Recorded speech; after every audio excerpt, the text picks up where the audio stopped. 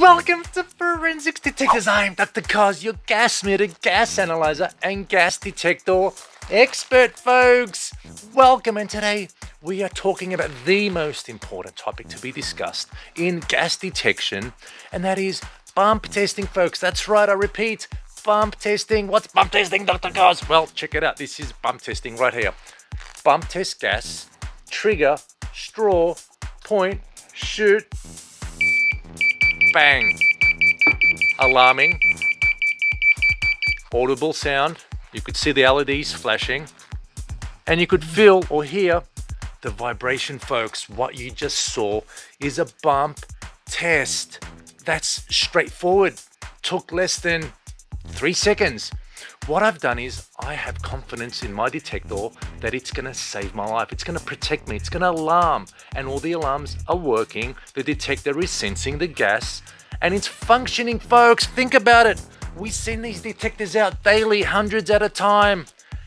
The FedEx man or woman handballs it, kicks it. The postman throws it. The UPS guy handballs it.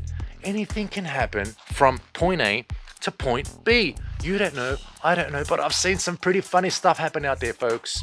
And it's your responsibility to confirm detector operation just for yourself, to build confidence. It's a safety device, folks.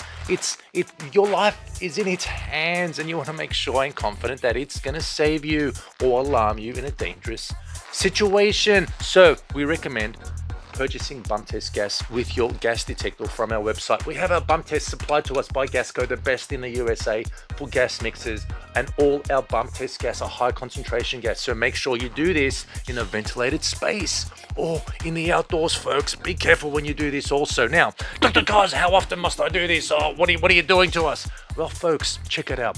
When you receive it, you must do the bump test. Ensure verification and operation. If you find it under the closet or the cabinet, well, it's an old detector. Well, you need to make sure that it's working. Bump test then also.